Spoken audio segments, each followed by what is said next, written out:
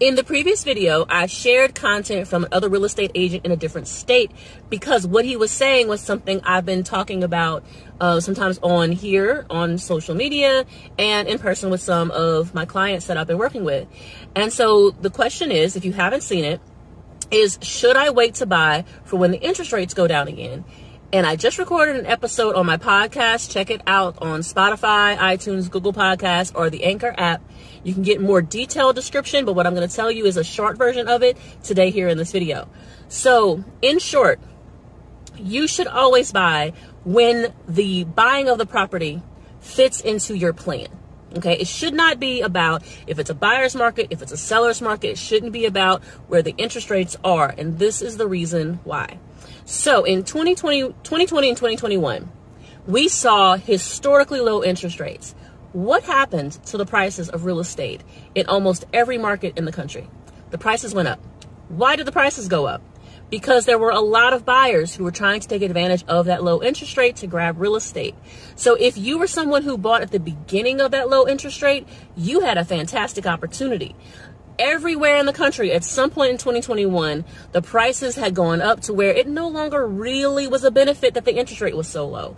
So what's going on right now? We have normal interest rates. 5 to 6% is a very typical interest rate for a mortgage. In 2019, that's what it was.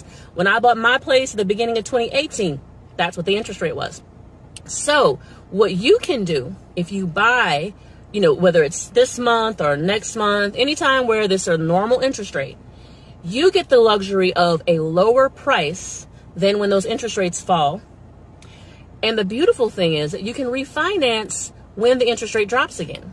So there's no loss for you if this is a good time for you to buy, because you'll be able to get that low interest rate with a lower property value. So let's say, for example, you paid $200,000 on a property that last year was listed at $250,000 because the interest rate was so low and everybody and their mama was trying to buy houses. Well, now it's going to sell for about $200,000. You got a higher interest rate, but when the interest rate drops, you refinance. You still got that big, beautiful house for that lower price, and you just locked in a lower note because the interest rate went down. Additionally, second reason, if you're paying rent, why are you putting money into somebody else's pocket? I want you to take right now. If you waited a year for the interest rates to drop again, because it might drop in about a year, I want you to calculate how much rent do you pay times 12. Look at that number. Let it marinate in your brain. That's money that you could have put toward your equity that you could use to invest in other things to grow your wealth. Why are you putting that money in someone else's pocket if you're in a position to buy? So you need to send me a text message. We need to have a conversation. You might not be ready to buy, or you might be.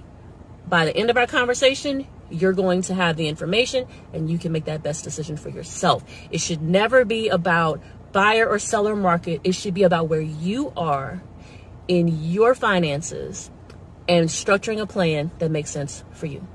So if you need more information than that, be sure to check out my podcast on Spotify, Google Podcasts, wherever you get your podcasting. Look for Word of a Rebel and you'll find me. Peace.